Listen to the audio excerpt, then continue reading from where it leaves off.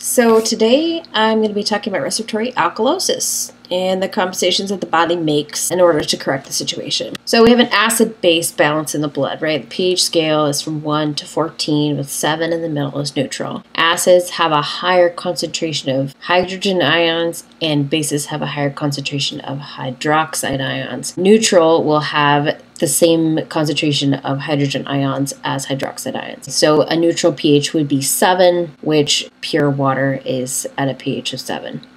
So the normal blood pH in the human body is supposed to be between 7.35 and 7.45. So the enzymes in the blood need specific pHs in order to function. Okay, so it's important that we maintain that range within the body. So any pH less than 7.35 is considered acidosis, right? Because that's closer to the lower end of the pH scale. And then anything higher than 7.45 we consider alkalosis. Okay, so, or alkalotic, because that's closer to the higher end of the pH scale, as you can see right here. So you can see the scale right here of hydrochloric acid, which is in our stomachs or gastric juices. So this goes from most acidic and up to most basic. So right here you have 7, you have pure water, and just above that you have blood. So, and then more basic, you have baking soda, soap, ammonia, drain cleaner, etc. So the acid-base balance in the blood, say that 10 times fast, is regulated by chemical buffer systems, a respiratory mechanism, and a renal mechanism. And there's a lot more involved in all of that, but just gonna kind of give a basic overview today. Effects of the changes in the concentration of hydrogen ions. So changes in this concentration have effects on nerve function. So an increased concentration of hydrogen ions is gonna give us CNS, central nervous system depression. A decreased concentration of hydrogen ions is gonna give us peripheral nervous system, PNS, overexcitability, and then later CNS, overexcitability. PNS, we're going to have paresthesia or the pins and needles, okay, from the afferent nerves. We're also going to have muscle twitches in the efferent nerves, more severe, you'll have muscle spasms, and this can lead to respiratory distress. The central nervous system, extreme nervousness, which is less severe, and then getting to more severe, you've got convulsions, seizures, death. So, as I mentioned, a marked increase in free hydrogen ions in the blood, which we would call acidosis, can cause central nervous system depression, while a marked decrease in hydrogen ions, alkalosis, can cause overexcitability in the nervous system. First in the peripheral and then in the central nervous system. So, as I mentioned previously, enzymes depend on a certain pH in the blood in order to function properly. So if there's even a slight shift in the hydrogen ion concentration, the enzymes may have a change in shape, and the metabolic activity that these enzymes are responsible for can change as well. So respiratory alkalosis, remember, this is when we have a marked decrease in hydrogen ions. Okay, we're going to have a greater concentration of hydroxide ions than we are hydrogen ions in the blood. Okay, so to remind you, that's going to be a pH above 7.45. Is going to be respiratory alkalosis. Okay, so this happens when we have too much carbon dioxide lost via hyperventilation. So hyperventilation, right? Breathing really, really fast. Okay, so not enough carbon dioxide means there's less hydrogen ions formed. This has to do with carbonic anhydrase reactions and the conversion of carbon dioxide into carbonic acid and hydrogen ions. Okay, so when we don't have enough CO2, that process isn't happening. So we're going to have less hydrogen ions hanging out in the blood, which is going to decrease the acidity, increase the alkalinity, right? So when too much carbon dioxide is exhaled in relation to the metabolic requirements of the body, CO2 is being expelled at a rate higher than it is being formed as a result of cellular respiration. Carbon dioxide is necessary in the body, okay, as I mentioned, as it contributes to the carbonic acid buffer system. Carbon dioxide and water can form carbonic acid, which can dissociate into a hydrogen ion of bicarbonate with the help of carbonic anhydrase. The buffer system works by bicarbonate binding to excess free hydrogen ions to form carbonic acid, and then can dissociate into free hydrogen ion and bicarbonate when more hydrogen ions needed in order to maintain pH within the normal range. So we don't have enough CO2 in the body because it's being expelled too quickly by hyperventilation. There's less of a source of hydrogen ions if there's not enough carbon dioxide to react with water, blah, blah, blah, blah, blah. This results in a decrease in hydrogen ion concentration, which then corresponds to a rise in pH, as I just mentioned. So, possible causes of true hyperventilation could include fever, anxiety, obviously, aspirin poisoning, in addition to other possible causes. Each of these conditions can induce hyperventilation without consideration of CO2 levels within the body. Tachypnea, for reference, is an increased breath rate that is paced with the metabolic requirements of the body. Hyperventilation is defined as breathing rates that exceed the body's metabolic needs, leading to a net loss of carbon dioxide. So when I'm breathing, when I'm just sitting here, chilling in my chair, giving a lecture, my metabolic rate is pretty low.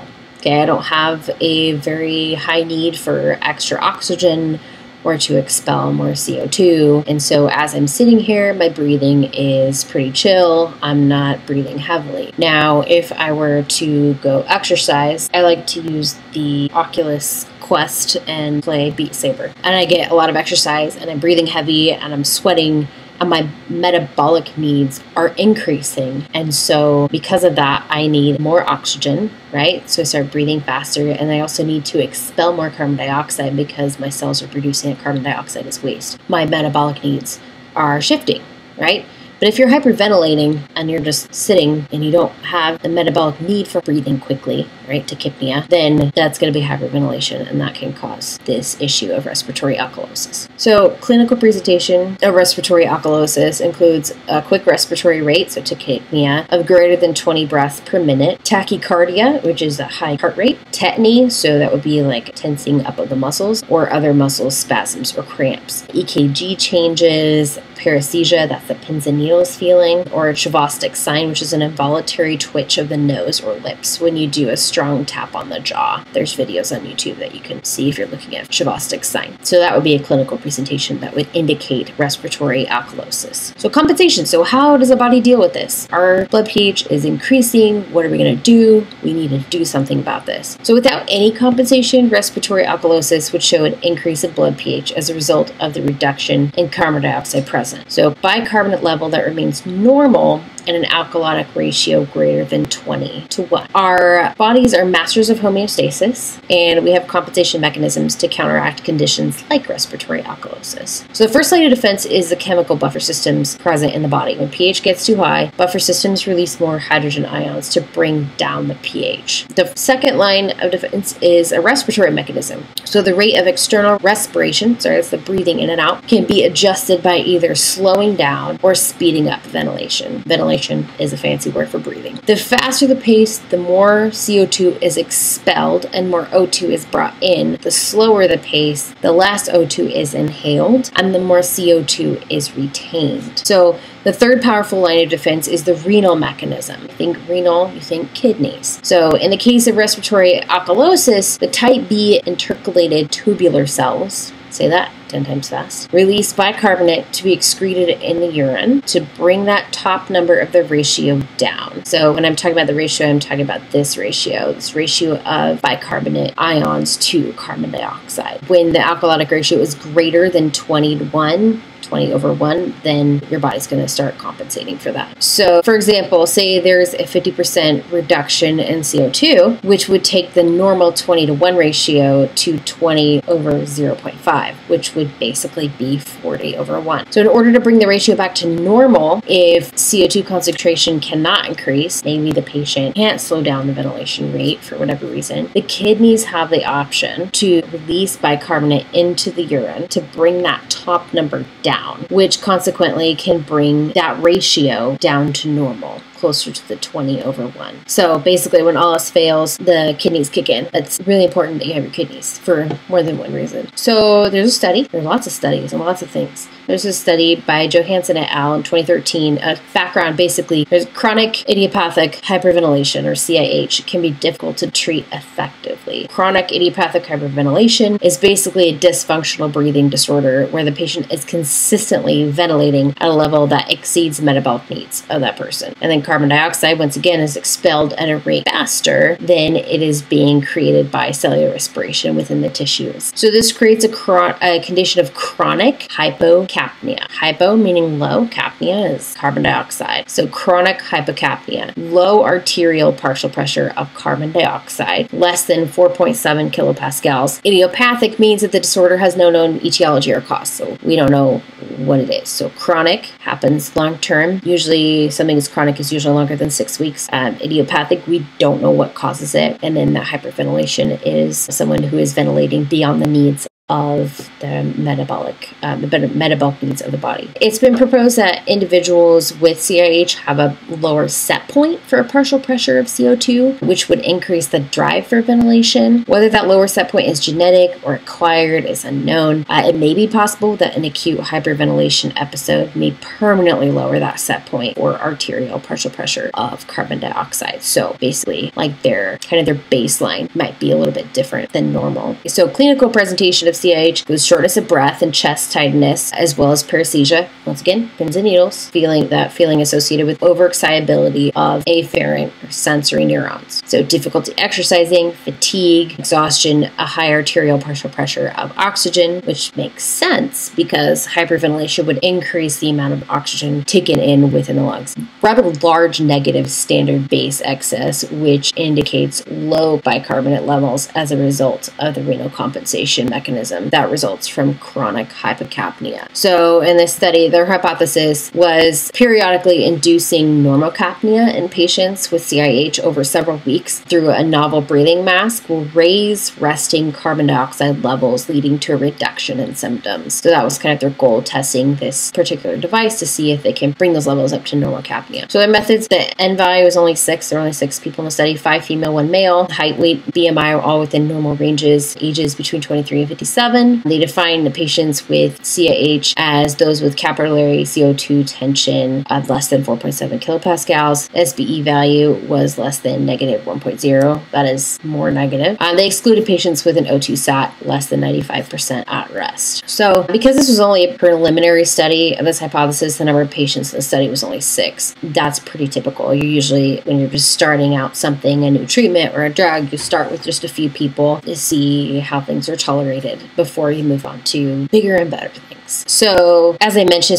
patients with a resting oxygen sat of less than 95% were excluded because that would probably indicate that increased ventilation was a result of a compensation for low oxygen levels, perhaps as a result of COPD, chronic obstructive pulmonary disease, and not truly hyperventilation as defined by breathing rates that exceed metabolic requirements. So, if someone has COPD, often their oxygen saturation will be lower than 95% because they have a hard time breathing. And so, when that happens, their body is triggered to breathe more heavily to increase the oxygen saturation. They don't want to discourage that heavy breathing necessarily in patients with COPD because then the oxygen sats could drop even lower. So that's why they would exclude those people from that study. Okay, so this is the breathing apparatus. Looks kind of funky. Honestly, it looks like a jockstrap at first glance. No, head strap. Bypass valve, membrane, rebreathing bag. So figure 1, the partial rebreathing mask showing the membranes, rebreathing bag, head straps, and bypass valve. So basically the treatment was using this novel partial rebreathing mask to induce normocapnia. They're supposed to wear it for 2 hours a day for 4 weeks. Their baseline measurements were capillary blood gases, pH, and standard base excess. They measured it weekly, 3 hours post-treatment. So interventional treatment involved patients wearing this funky mask in their homes for 2 hours a day for a duration of 4 weeks. Baseline measurements were taken before the intervention and then taken weekly 3 hours after a 2-hour treatment session. So other tests performed weekly includes spirometric values, forced vital capacity, breath hold tolerance or BHT test, and a questionnaire that was used to quantify symptoms of hyperventilation known as the NQ. So results. All right. Table 1 from the study shows that the reference or the normal values for each of the metrics studied. And as we can see the baseline values for all the measurements were significantly deviated from normal measurements. Okay, so here's reference value of what you should see for these different values. So you've got partial pressure as the capillary partial pressure of carbon dioxide. Normal value would be 5.4. The baseline value here was only 3.96. So that's a hypocapnia, low carbon dioxide. And the end of treatment value is 4.41. An absolute change of almost 0.5. The p-value is listed here. So pH baseline 7.402. Their baseline value is 7.45. So on the alkalotic end of what it should be. So end of treatment value got it down to 7.43. Reference value for SBU would be 0.48. And theirs was negative 3.8. So it's below that negative 1. And end of treatment value is still below negative 1.